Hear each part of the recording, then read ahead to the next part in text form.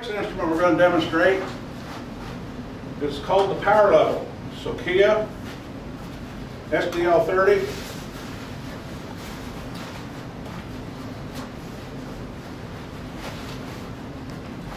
This instrument operates very similar to the auto level,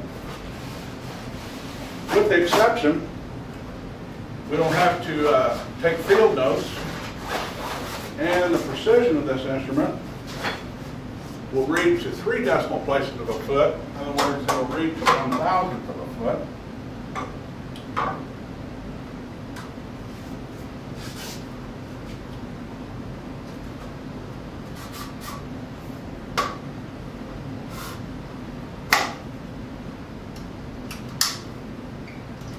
With this instrument, we cannot weigh the rod. That's another distinct difference. We must use a plummet. Get that out.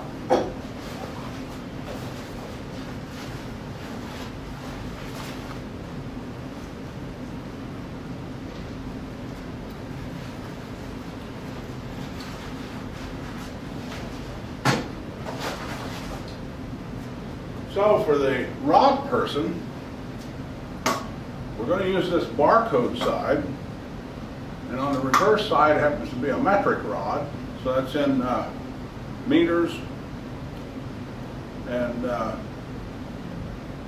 all the way down to millimeters. We're going to use the barcode rod. And with this instrument, by setting up the configuration, we can read the barcode in English, units, or metric. It doesn't make any difference.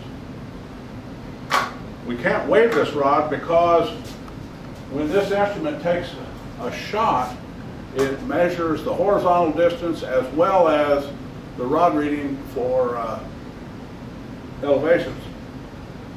So if we're waving the rod, the instrument guy from a long distance can't tell where the rod is. So the rodman uses this target bubble, holds it against the edge of the rod, and he has to center the bubble to get the rod plumb. So that's, and he has to hold that position as steadily as he can. Now then,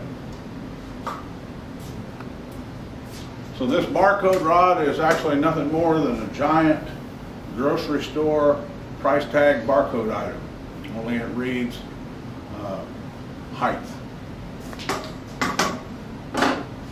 Now then, the instrument itself. Again, it's just like the auto level in a sense. Has 3 leveling screws, mounts on the tripod. Same rules for the tripod hold for all instruments. The feet need to be firmly planted in the ground. The tabletop needs to be as level as possible. The biggest difference with this instrument is that it has a battery. And the battery goes in this little door compartment. The battery has 2 pinholes in one end and no pinholes in the other. The pinhole end goes in first, push it in, and close the door. Now, this instrument as well has an eyepiece for a crosshair, which you manipulate while you're looking through the instrument. It also, on the very top, has a target bubble, so we have to level this the same as we do the auto level and get the bubble in the center of the circle. And on the side, it has an objective focus knob and a tangent screw. Now, using this instrument, let's assume we're out working and the battery goes dead.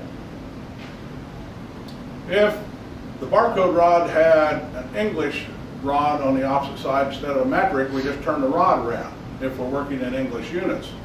If we're working in metric units, instead of facing the barcode to the instrument, you simply turn the rod around, and the instrument guy would look through there and focus the crosshair and focus the objective, and the rodman would hold the rod plumb with the rod level, and he would simply read it.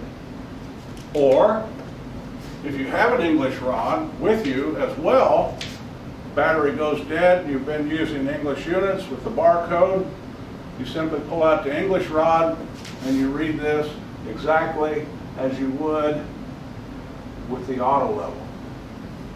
So this instrument can be used with or without a battery, but with a battery we have several functions. First thing we have is a power button. After we install the battery, we hit power, it'll say Sokkia, and it'll boot up. Now then, we want to go to a menu.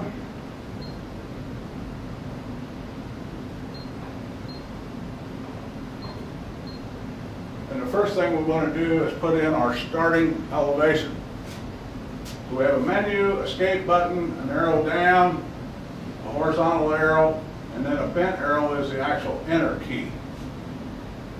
Then on the side of the instrument, once I'm locked onto my rod for a target, and I have the crosshair centered on the rod, and it's well focused, I hit the blue button, and it will then take a shot, give us a horizontal distance to about 1/10 of a foot, and it reads vertically to 3 decimals, 1/1000th of a foot. So the first thing we have to do is start a job. So once I hit enter for a job, I'm going to select a job, and it'll come up with a job which I can then alter, and I'm going to want to go to edit, enter.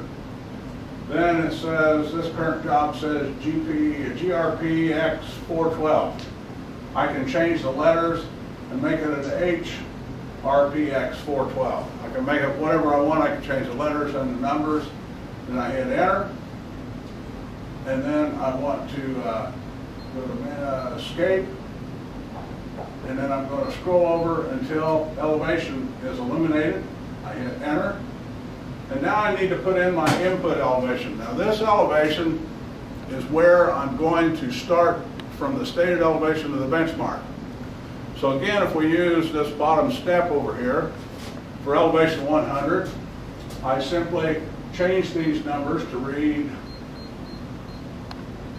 1, 0,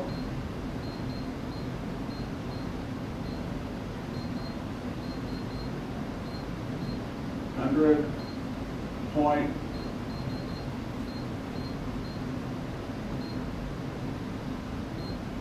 0, 0, 0.